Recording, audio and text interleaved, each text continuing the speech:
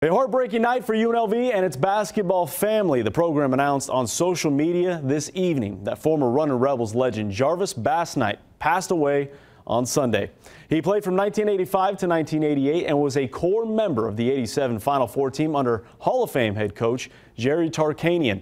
In 1988, he led the team in rebounds and blocked shots and was named a first-team All-Big West selection, ranking number 2 on the program's all-time career field goal percentage, shooting over 60% from the field.